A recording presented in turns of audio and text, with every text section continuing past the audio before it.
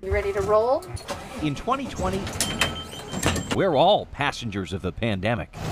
And this year, a child's health on the school bus carries just as much weight as their safety. We have our ears open. We're listening to what the districts want. Darlene Davis leads training for First Student, which has hundreds of routes all over the metro. Drivers plan to fine-tune their rules on the bus for each district. They're still waiting for instructions in some cases. It sounds like we're going to have a couple of weeks' notice before it's go time. Some steps will be the same. Buses will be sanitized. Students will load in from the back to the front.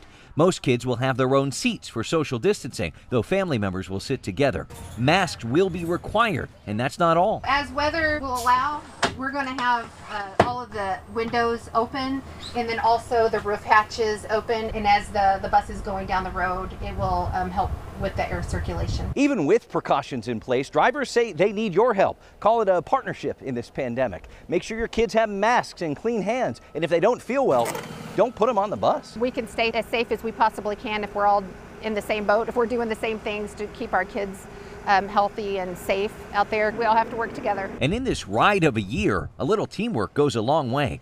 In Olathe, Cody Holyoke, KMBC 9.